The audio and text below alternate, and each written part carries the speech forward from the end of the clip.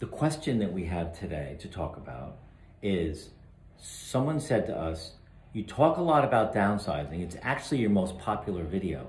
Why do we need to downsize?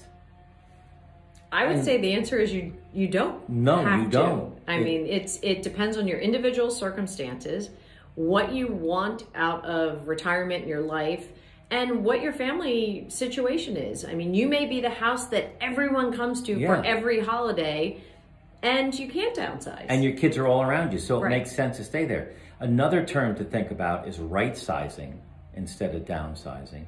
But the other thing is, if you have to downsize, the reason our video about downsizing is so popular is, if you have to downsize for whatever reason, there are some steps you need to take to start that conversation with your partner. We have a great checklist, so you really should look into it. And I would say you don't have to downsize, but definitely declutter.